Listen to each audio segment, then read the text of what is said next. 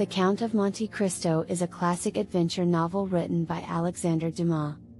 It tells the story of a young man named Edmond Dantes who is falsely accused and imprisoned, and his quest for revenge against those who betrayed him.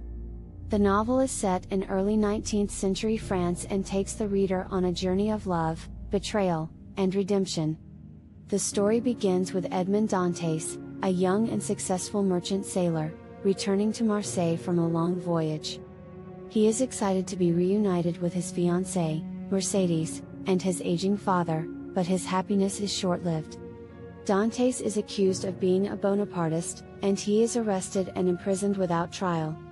Dantes spends 14 years in prison, during which time he befriends a fellow prisoner named Abbé Faria, who becomes his mentor and teaches him a great deal about history, literature, and science. Faria also reveals to Dantes the location of a treasure on the island of Monte Cristo. When Faria dies, Dantes uses his knowledge to escape from prison and travels to the island to find the treasure. With the treasure, Dantes creates a new identity for himself as the Count of Monte Cristo and returns to France to exact revenge on those who betrayed him. He sets his sights on three men in particular: Vernon, who betrayed him out of jealousy for his love for Mercedes; Danglars, who wrote the anonymous letter that led to his arrest; and Villefort, the prosecutor who sealed his fate. Dantes' revenge is elaborate and often cruel, as he manipulates events and people to bring about their downfall. He takes on various disguises to gain access to their lives and uncovers their secrets, which he uses to destroy their reputations and fortunes. However, as he carries out his revenge, he begins to question whether it is worth the cost. Throughout the novel, Dantes struggles with his desire for revenge and his conscience.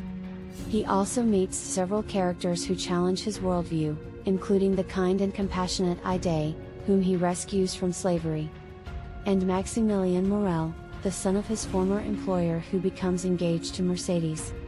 In the end, Dantes realizes that revenge has consumed his life and that he must let go of his anger and bitterness to find true happiness.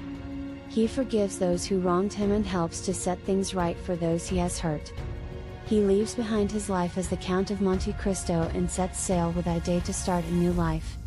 The Count of Monte Cristo is a timeless classic that explores themes of justice, revenge, and the consequences of one's actions.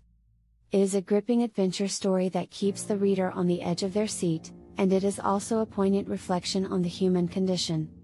The characters are complex and multidimensional, and their struggles and triumphs resonate with readers even today.